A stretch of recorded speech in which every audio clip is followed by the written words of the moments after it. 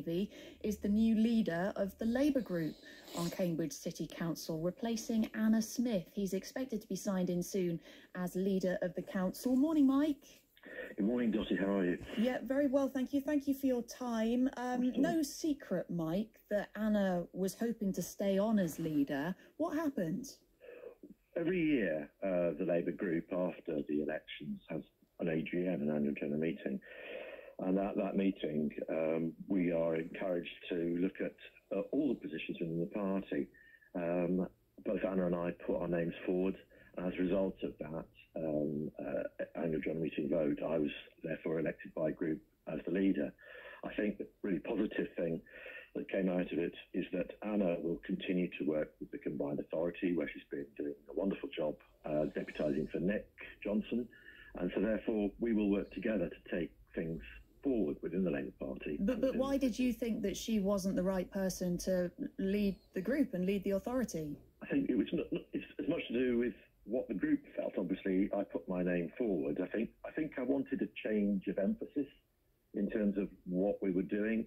It's no surprise, no secret from what has been already said this morning that there was disagreement within the group, and I think it was very important. Therefore, we've tried to come together and unify and move forward around a whole range of issues, but most obviously the congestion charge. I think it's interesting, the debate this morning. I think we felt that we'd become quite inward-looking, and therefore we wanted to concentrate more on what was going on externally, particularly around developing the city and the opportunities we've got within the city, but also we've got a major job in transforming the council, and with which we've got to find a whole pile of savings, but at the same time get it fit for purpose for the future. So I think there was a range of issues, and I think it's more about change of emphasis more than anything. I think the key bit for me is, again, that as we got elected, we got 27 councillors, and therefore it's how we move forward collectively. What was wrong with Anna Smith's emphasis in her dealing with the congestion charge? What is the disagreement there? I don't think it's so much about Anna Smith's. Okay, what's the split in the group? What didn't you like about the previous direction of travel? It was the fact that we were clearly of different views across the group, and people who under no illusion about that. So what we were trying to do, and what we've tried to do, is to look at how we can go forward collectively. We will look again at what people say within the city. Clearly, that must inform us. Alex made comments yesterday about whether we're listening. I think the first thing we need to do is to do exactly that, is to listen, to reconnect with those communities that we serve in the more traditional areas that would vote Labour in the past. I think it's really important we do that, we listen and come up with a collective view. I think the key part to stress is that the current proposals as they currently stand are just not acceptable to the party, and we have to therefore find an alternative option. And the only way we can do that is by listening to the people of this city. And when the consultation process is finished, which is coming to an end now, i.e. the analysis of the consultation, then we can take steps accordingly. Because if we did what we liked, that would clearly be against the whole spirit of having a consultation in the first place. Where do you stand, Mike, on the congestion charge question? Because people will want to know, if you're going to be the leader of the city council, they'll want to know what you think about it.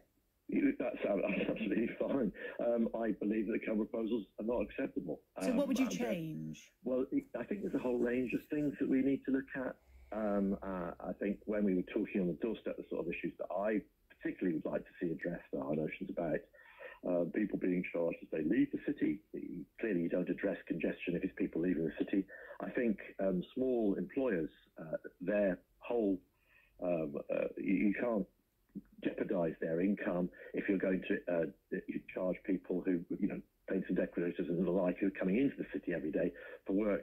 I think a key one is probably around Adam Brooks, if I'm honest. I would be very keen to look at how and what we do around people who are going to Adam Brooks.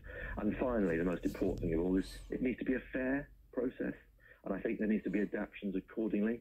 But again, the starting point for me is to listen to what the people say, because if I came in and said, well, this is what we're going to do, again, Alex would be right.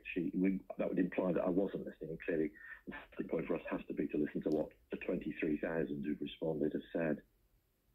Mike, thank you very much for your time this morning. Councillor Mike Davey there, the new leader of the Labour group that runs Cambridge City Council. He's expected to be installed as the leader of Cambridge City Council in the next few weeks.